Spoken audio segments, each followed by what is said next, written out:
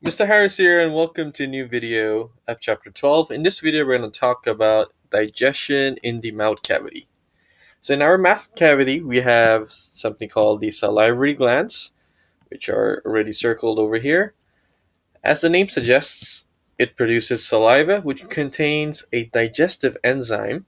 So in a minute, I'll talk about what is an enzyme, but simply speaking, it helps to break down starch into sugars. So starch, as we know, is the more complex form of carbohydrates, and sugar is the more simple form. So with the help of the enzymes, the enzymes actually help to speed up this chemical reaction where the starch would be digested into sugars. So from the more complex and insoluble substance to the simple and soluble substance, with the help of the digestive enzymes, which are present, as I mentioned, in saliva. So how exactly does this chemical digestion occur, or how does it actually help? So let's see this experiment.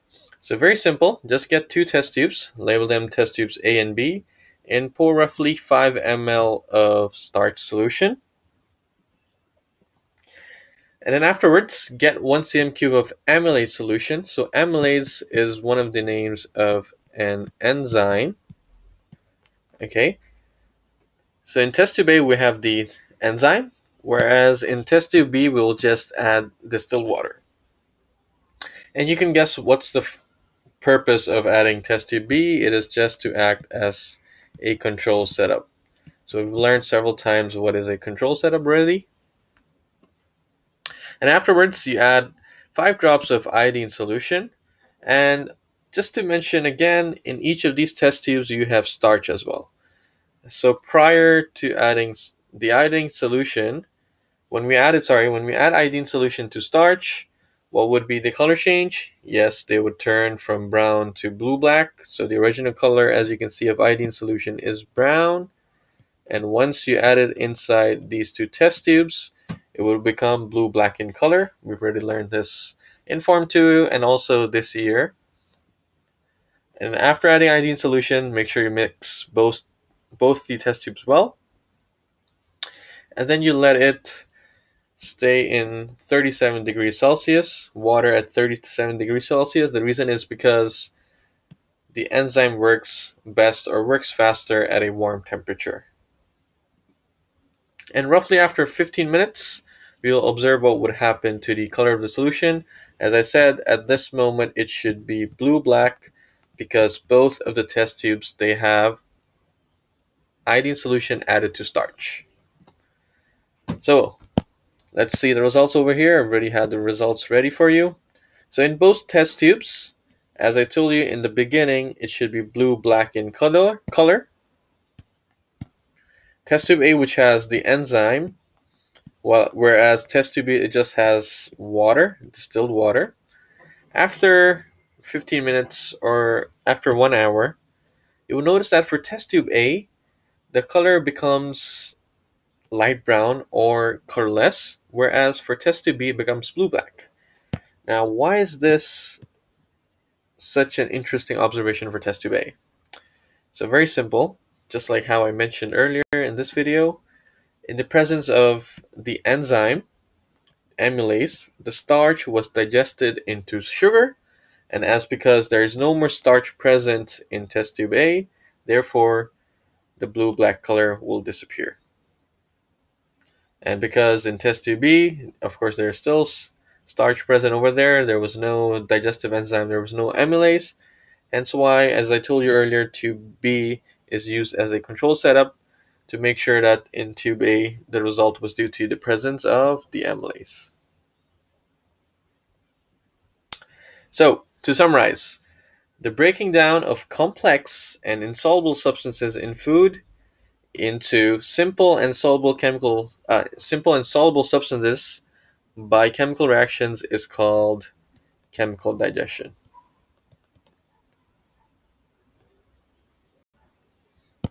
Okay, make sure spellings are correct over here. And digestive enzymes, they help chemical digestion by speeding up chemical reactions. So they help to speed up chemical reactions. Also, apart from saliva, where it produces, as I mentioned over here, it produces our salivary glands. It produces saliva, which contains the digestive enzyme. The saliva also moistens and lubricates the food, which makes it easier to be swallowed down by the esophagus by a process called peristalsis. So what exactly is peristalsis? Before that, for the esophagus, do you remember where is the esophagus, or what am I trying to say? So the esophagus is this really long tube over here. It connects, you can say, the mouth cavity to the stomach over here. So what is peristalsis? So as you can see, for example, when our saliva helps to moisten and lubricate the food, there's some muscle behind the food which will contract over here. The lumen you could say is the gap or the space that you can find in the esophagus. It becomes smaller, and you can say it squeezes or pushes the food downwards. So eventually, as you can see, it's squeezing over here, it's squeezing, it's pushing downwards, and eventually it will go all the way to the stomach. Okay, so the process of the muscle contracting over here, and then the lumen becoming smaller, and eventually squeezing the food all the way down to the stomach is called peristalsis. Okay, so in the next video, I'll talk about how digestion in the stomach occurs, but for this video, I just wanted to introduce how digestion in the mouth cavity occurs, with the help of course, the salivary glands. Okay, so that sums up this video. I'll see you guys in the next one. Bye!